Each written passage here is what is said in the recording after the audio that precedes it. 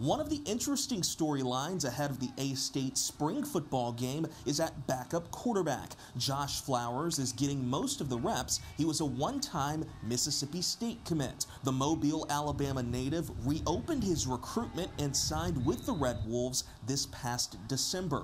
Flowers is blooming this spring. Every rep is going to be critical for him in moving forward. He's still not 100%, but you can see, he's talented. He can throw the football. For him, it's just, the quarterback intangibles that go along with it, the command presence, the ability to communicate, the ability to make quick decisions and move with your feet in the progressions. On the field, off the field, I just treat him as my little brother, so if he needs anything, we get extra work. We'll watch film together, study signals, just little things like that to make sure he's comfortable to run the offense when he goes in.